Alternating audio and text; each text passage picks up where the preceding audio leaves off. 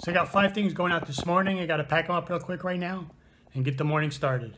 I got a jacket, a pair of pants, 2 language CD sets, and a box of 4 of vintage Christmas lights. So with most of my items, I always like to put them into the poly suffocation bags, just for a little extra protection.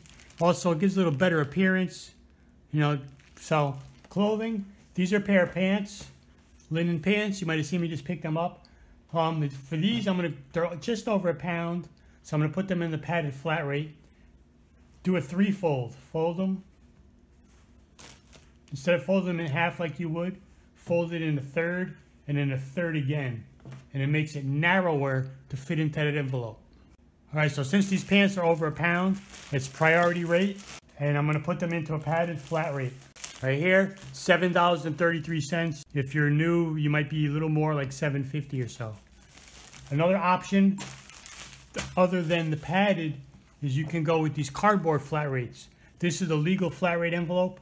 It's the same width, but it gives you 3 inches more length. So you can put pants or something in here as well.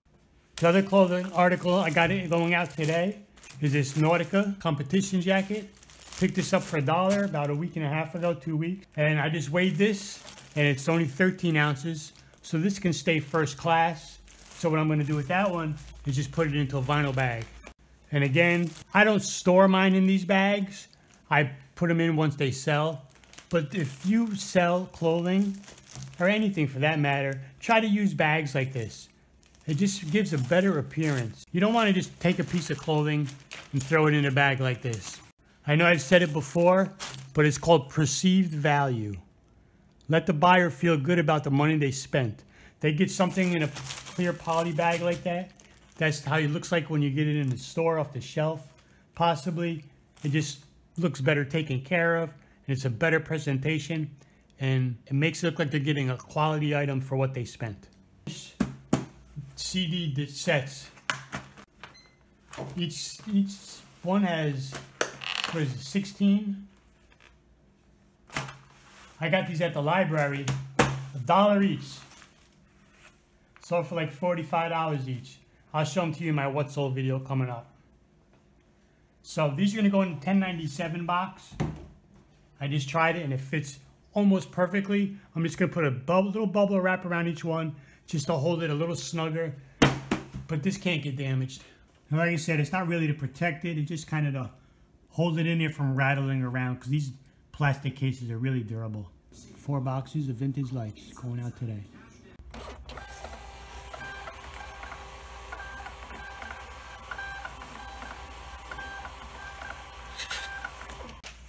The disc sets, I paid $1 each, sold for $46 each. Those 2 are done. Then we have the pants, I paid $1 for, and they sold for $18.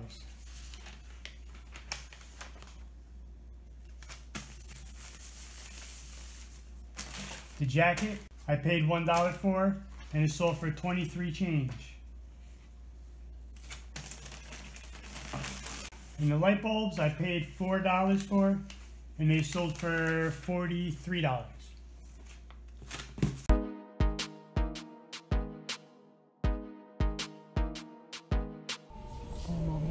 What's up, brother? See if there's any Lululemon on the rack.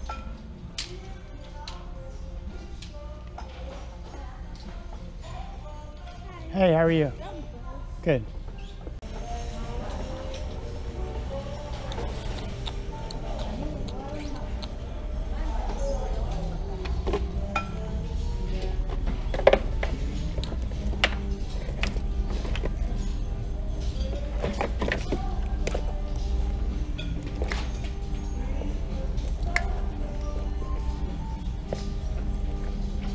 Is this a Coach bag?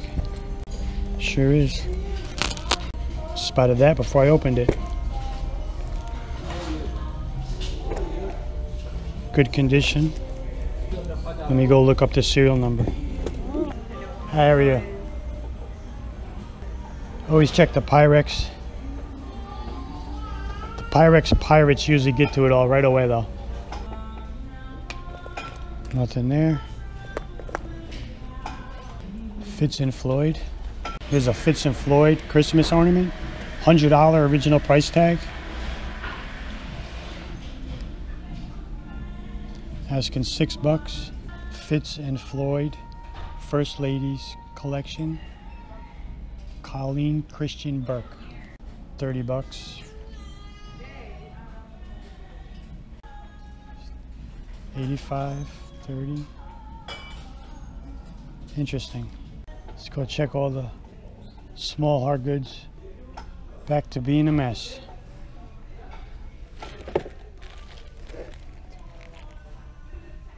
As seen on TV, that can get you a Vero. That's asking for trouble.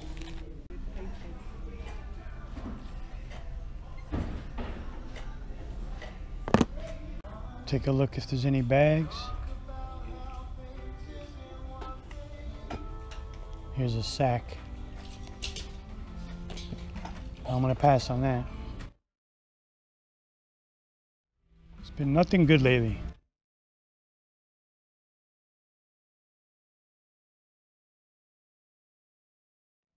Never heard of that brand.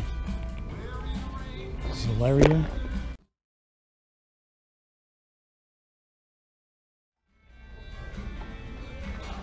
Man, they're right in the middle.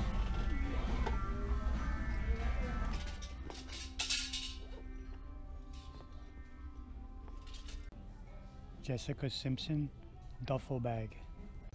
Is that the same bag? $50 for the bags. Let's go back and grab it.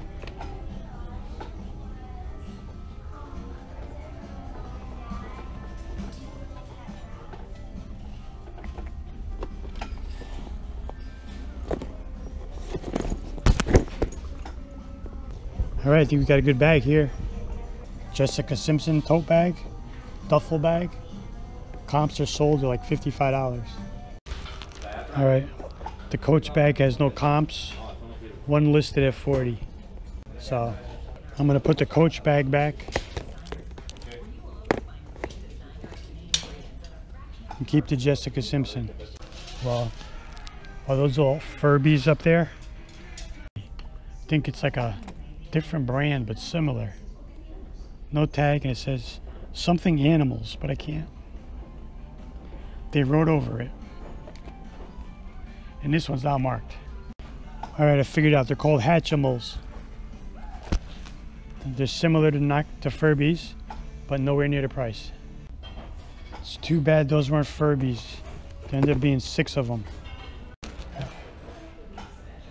I need to open this up, make sure it's not broke.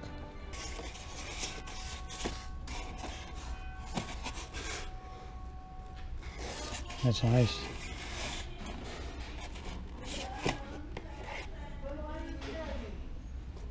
It's a music box.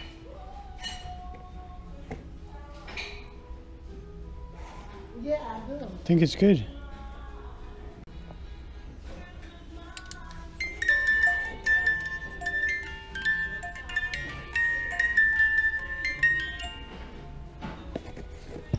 It's a good one. All right. Hoping that kind of video came out good. Leaving goodwill. I got that bag, Jessica Simpson. I'll show you everything at the end a little better. And that ornament. I'm gonna hit a local thrift store now. All right, just pulled up to the next place. I want to say something before I go in. If you're a new reseller and you're watching this, you see how when I went in Goodwill, I looked at the carts and the racks. It just came out real quick. Then I went through glassware, went right down the back shelf, all the hard goods, checked the bags, and then the shoes and toys. Today I didn't even bother with clothes because I know that Goodwill, their men's shirts, for example, are anywhere from $7 to like $10, even some are $12. So it's way too much, and unless you find the one gem that's going to sell for, you know, $50 a shirt maybe, it's not worth it. So you will develop a pattern and make it a point to learn your thrift stores, and you will know what places are good for what items. You know, I know some places are best for clothes. I know others are good for bags. I know others are good for, you know, shoes and hard goods. And you develop your routine, you develop your pattern, and it's going to save you time instead of going in and spending an hour or two looking all over the store and not coming out with anything. Thank you, sir.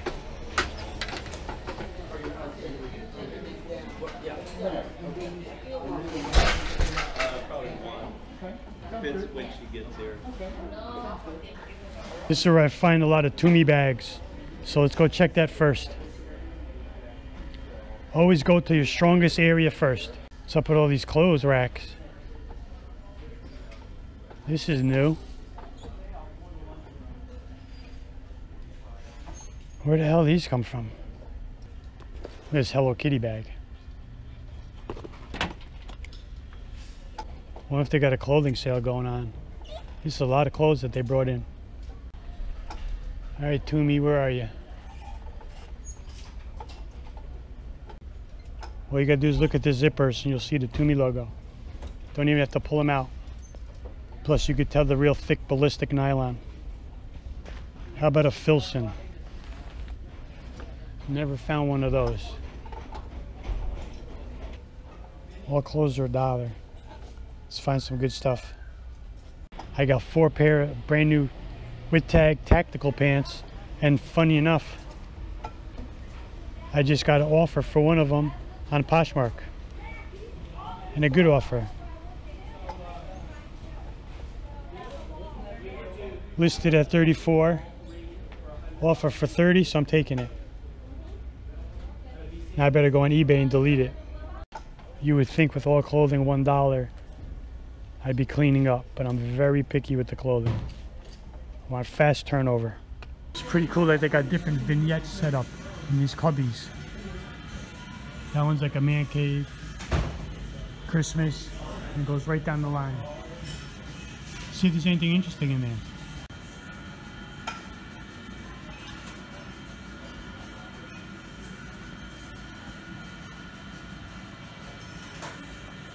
They got a whole thing of WWE or WWF.